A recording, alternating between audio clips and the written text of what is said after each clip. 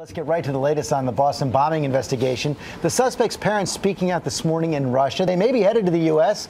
ABC's Brian Ross joins us now with the latest. Good morning, Brian. Well, good morning, George and Robin. Authorities are preparing to move 19-year-old Dzhokhar Tsarnaev to an area jail with an infirmary from the hospital where he's been treated, along with some of his alleged victims. Meantime, evidence of the alleged planning by him and his brother continues to surface. Overnight, federal agents and police discovered what could be more evidence of how the bombs were built. A stash of fireworks emptied of their gunpowder was discovered in a used clothing bin in Watertown. It was a device that looks like a bigger firecracker. So it was a device. Tell us that again. Not a device, like a big firecracker that had a wick. The bins were trucked away to the command center for the FBI team gathering evidence in the bombing. Officials believe fireworks purchased by the elder brother may have been used to help make the bombs.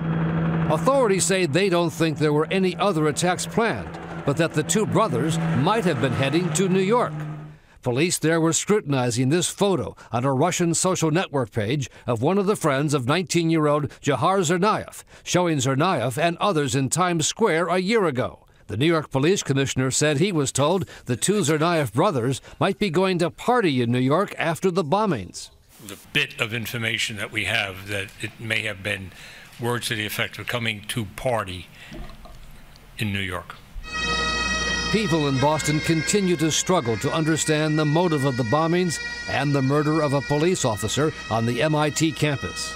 At Wednesday's memorial service for the slain officer, Vice President Biden spoke with angry contempt of the two brothers. Or two twisted, perverted, cowardly knockoff jihadis here in Boston. Why do they do what they do?